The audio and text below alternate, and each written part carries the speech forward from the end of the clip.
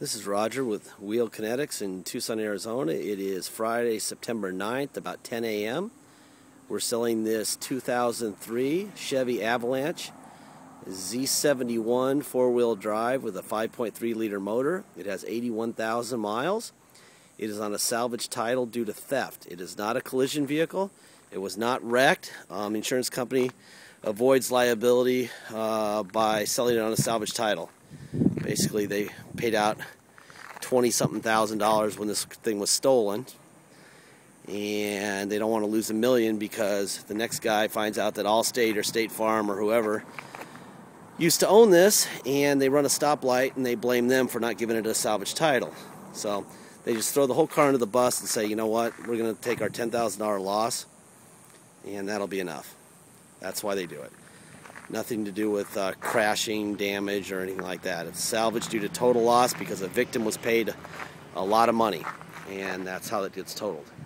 Two ways to total a car: financially and physically. This one was financially. So, anyway, this is a black truck, so of course the paint is chipped up and yucky. It's not the most cosmetically appealing vehicle in the world. It's got matching Bridgestone tires, sort of on off-road tire, that have probably, I'd say 30 to 50%, more closer to 50% tread. Like all these things, the molding starts to get discolored. If you wanted to dye those or go to Pep Boys and get some ingredients to deal with that, you could. I picture this being more of a, daily driver, commuter thing. See all the rock chips and high-speed stuff, and that's what you got here. So, just, I don't know. If I were you, I wouldn't do anything with it. Just like all this stuff. If this is a white truck, you probably wouldn't notice 97%, but it's black, so they stand out like a sore thumb. Every single one of them. But mechanically, it runs and drives great. It has beautiful ice-cold air. We did put a power steering pump in it. It had a really noisy power steering, which is real common in just about every GM product. And so we dealt with that. Put a new pump in it. Let's see. See how these moldings, all these old Avalanches do that. The newer Avalanches, their moldings hold up better than these do.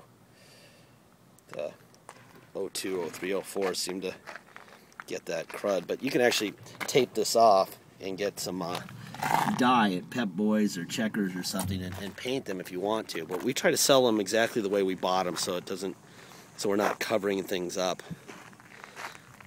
Scratch right there. There's your tailgate. Some scratches there, a little one there. And then you got these little storage bins here, as you can see. There's your bed. Nothing to report there.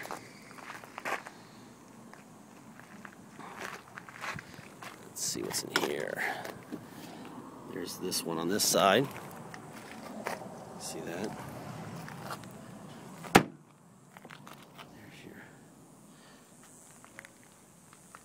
Yeah, and there are covers that go for that bed, but it didn't have them. They probably stole it when they stole the truck. And they're kind of pricey, so even used, I wouldn't even bother with it because it's just not worth the effort with this one. I would just make this a truck I drive. I did notice that, not on this, on the driver door, it looks like there's been a little paintwork on the driver door into the driver fender. And they did a really good job of painting, but they didn't do a very good job of color sanding or sanding. It stops like right here over the fender, and it goes to, gosh, looks like it goes to right here, the door handle. The color's fine, but I mean, overall I don't really think it matters, but we like to let you know what you're buying all the way. So, and it's missing a lens. That's a red lens that just pops in there. Probably buy one of those for $5 if you wanted. Again, we're just selling some good transportation here that happens to be four-wheel drive. The seats look great, especially the back seat. I don't really see a whole lot of wear at all. Probably no one ever sat back here. Headliner looks good. Let me open the hood for you.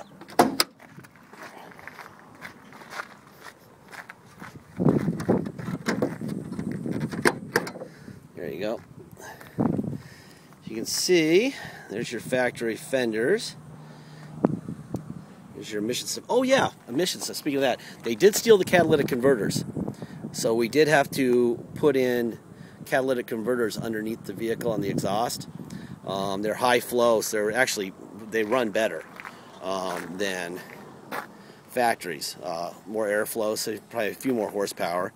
But we do let you know that they're there, so that you know. So if you don't want one because it's got some high performance catalytic converters, then you know, and you know not to bid. But if it doesn't bother you, and it shouldn't, but you'll be fine with that. Okay, let's see. Door panels look good there. They were missing the speaker grate covers here. So my interior guy had some made. You cannot buy those grate covers anymore. You have to buy the whole door panel. So that's why they're carpet like that. It's just, you can't buy them. You got to buy the whole door panel, even used. And the whole door panel for this truck is $200. So that was our solution to that. If you can see that one on that side, so they match at least. Anyway, there's a little bit of a blemish right there. I don't know if that's something that will come out or not, but I imagine the detail shop would have gotten it out if it would. Obviously, they stole the radio. And we have,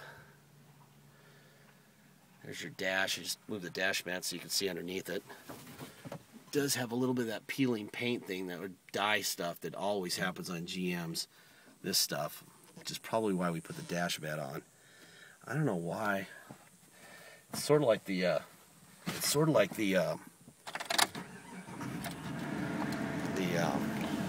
trim outside. For some reason, they had a lot of trouble. Every one of our Tahoes, Escalades, trucks, anything that's 05 or older and have more than like 50,000 miles, all get that. It's just weird.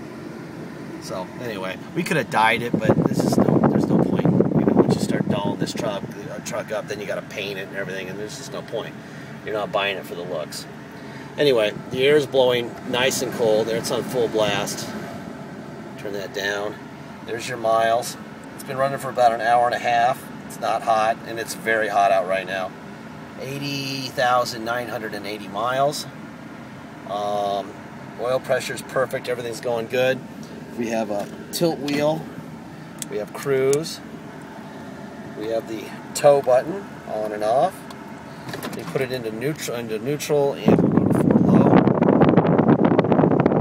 There we go. Put it into drive, and yes, that is definitely very torquey 4 low, and in reverse, that is definitely 4-wheel drive low.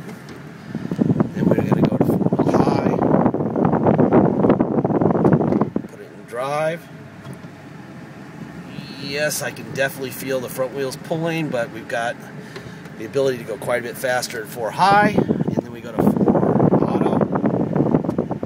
And there's that. Drive and reverse. Perfect. We go back to neutral. 4 high. And let's go for a quick ride down the street. I'm almost out of time, but let's go on to Tucson's worst roads. Every video I ever do, I bash on our roads because our roads are a frickin' joke. Look at that. See that, guys? This is where we 4-wheel on our paved roads. So anyway, please check this thing out. It's a nice truck. Runs great. That's all I have to say. Thank you. What the fuck is bouncing around? Really?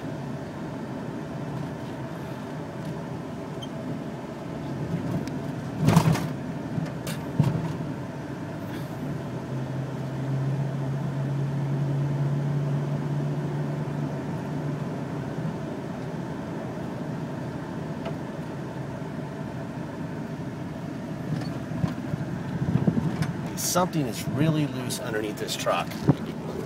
Really loose.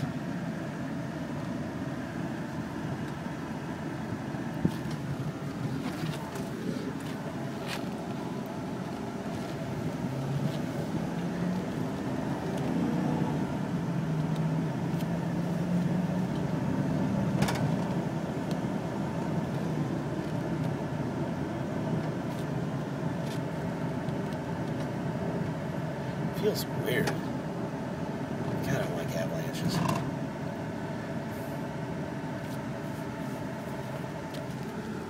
Come on!